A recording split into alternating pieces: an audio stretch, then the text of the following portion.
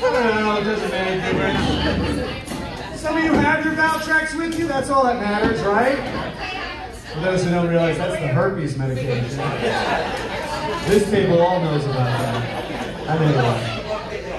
So, good to see you. I mean, that's why people with herpes love the mask. You didn't know.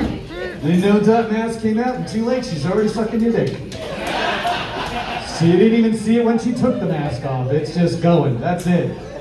Dick sucking, you got herpes. Welcome to the 20th. We got some great tables here tonight. We got the folks from Talercio's Deli.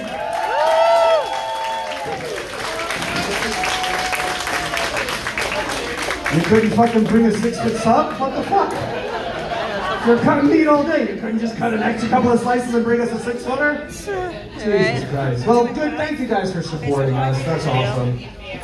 We also have a great group of people here from On Our Own. It's television sitcom that's filming here in the Monmouth County area. Right here. Yeah. So if you see them up at the bar later and they go, hey, I got this great investment for you. Don't pay any attention to them. They're just trying to film their filthy, filthy comedy, which they conned me into. So look forward to that, hopefully, real soon. We got the writer, director, producer, Troy here, Troy Burbank. That is his real name. We got some great, other great celebrities with it. Keith Coogan's here. What? Where? What? Where? So don't tell Mom I killed the babysitter or whatever the fuck that movie is. We got him here. We got Ernie O'Donnell, the original Clerks. Oh, and another guy. Every movie that Kevin Smith's ever done, any building that Kevin needs done, he's the one that's gutting it and putting it back together with duct tape and glue and spit. And then we have all you normal people in the house as well. But it's great. It's good to see people back out enjoying it. The artistic types like us, we drowned when we can't be with the people. We drowned when we can't be amongst the laughs and hearing it. You know, some friends try to do Zoom comedy. Zoom, yeah, right. Exactly, it is like that, lady. Zoom fucking. You might as well be Zoom fucking. It's not the same. Am I doing it right? Am I doing it right? I can't hear you. Are you telling me? Like, what? We did do the comedy in parking lots where people sit in their cars, and thus, they're listening to a bandwidth on the radio that the speakers are broadcasting at. And if they liked what you did as laughter, they honked. Yes. And if anybody has spent any time on the Garden State Parkway in the summer, that's all you hear. So it was weird in the beginning hearing these kind of honks as laughter, but man, my summer traffic is going to be a breeze because I'm just going to think, they're laughing at me! They're laughing at me! Excellent! So that's what I take out of doing comedy in parking lots. Although now I'm going to empty parking lots going, how come they're not showing up? I'm doing 15 minutes in the Costco. Come on. You can get a big bag of weed somewhere and then come on and just honk your horn. I don't give a fuck. But it's good. Things are getting back to normal. We're gathering in places. We're going to sporting events. We're cheering on the Mets or the Yankees or whoever else is being injured like that. God. There are some guys on this Mets team. I'm like, who? What? Like, we literally have the entire, two deep starting rotation of the Mets on the IRL. It's like they are on the injured list. And I'm like, man, that fucking hospital team is gonna kill this year. DeGrom pitched a minor league game the other day, and literally the other team's Twitter account said, please make him stop. Something to the effect.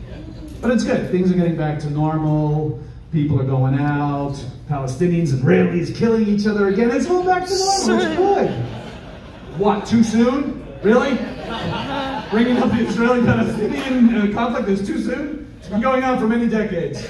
So it's just, literally you could have said, well, this was 2017 jokes. Yes, I really am recycling 2017 jokes because they're back at it again. So anyway, hopefully people can calm down and fucking just relax with that. But anyway, it's good to be up here. Good to see people. People were trying such crazy things during COVID. Everybody did their sourdough starter. Did you make your sourdough? Oh my God, I did. Oh my God, I've been cooking so much, blah, blah, blah. Talk to an Italian grandmother. They're like, oh, great, you fucking cooked? Wow. Try 20 pans of pasta, antipasta, desserts, some a cappuccino, and cheese plates. All for 4 people. Come on, you want some more? Don't you want some? Have some more. Take some home with you. You better take some home with you. This table knows what I'm talking about. Every time I walk into their deli, they're like, here, take a whole pan of rice balls, please. I'm like, what's the ham inside? They're like, it's Frank, Tony, Vinny. We have a deal with this one guy. He brings us this meat, and the next thing you know, we're making it into rice balls. It's crazy. It's like when I travel around in different cities, and they're like, I'm being picked up by a car service. I'm like, all right, so what's the jam in this town? What am I going to eat? Like, what's the fucking thing? Like buffalo, obviously, buffalo wings. You go down to the Gulf Coast, and there it's like, Cajun food and stuff. When someone in another city goes, oh, there's this great Italian place, I'm like, stop. Just stop. I'm not having Italian food in fucking Kansas City. I lived in Staten Island for 7 years, okay? That is fucking Italian food, right? There's actual mobster in the meat sauce. We have New York State water coming in. It's the best water ever to make sauce with, things like that. So whenever I hear Italian food, I'm like, you fucking stupid. Hey, where's pizza? Well, we got a Domino's or a Papa John's. Shut up. I said fucking pizza, not fucking Play-Doh with sauce on it. Oh my God. Fucking racist Papa John. I can say the N-word.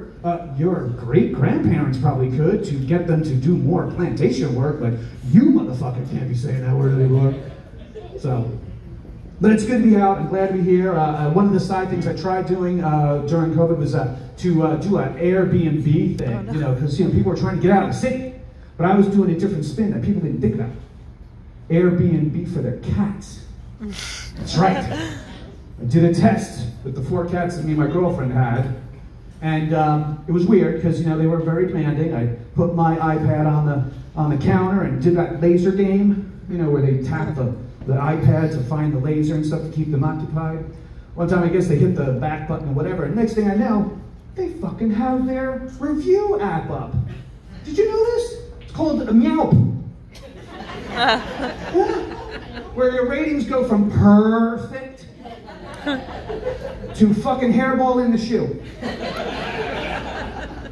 And my fucking cat Fiona, that bitch, said that housekeeping didn't scoop litter box fast enough. She's never fucking written for me again. Fuck that catty bitch. So that's my experiment in doing, your home-based business. Because I live up in the northeast section of the Poconos, just over the border into Pennsylvania. Because fuck that, I'm not paying this crazy New Jersey property tax. What the fuck is that? Property tax. Holy crap. Seriously, right? Yeah. You know it, right? Get up here, you tell me now. So I have like a house, like 3 times the house for 1/3 the price, and I don't give a fuck if I have 15 guys who are ex-Marines and stuff that own every gun in the nation next to me and around me, and politically we probably don't jive, but you know what? Fuck it, I'm able to go in places and spend money that I never had before because the tax rate is so much cheaper. So that's enjoyable so there. So we have a great night. You guys ready for a great night? We have some amazing comics, some good friends, to be honest with you. Half the room knows pretty much somebody up here. So we have a really great person. We even added some people on here who are really great friends with us. You'll enjoy that. We have Mr. Ken Krantz, who's going to be coming up here any second now. We saw the crowd was so huge, we were like, we have to get a Jew on board somehow. I think people are coming in from Lakewood. Let's get a Jew up there.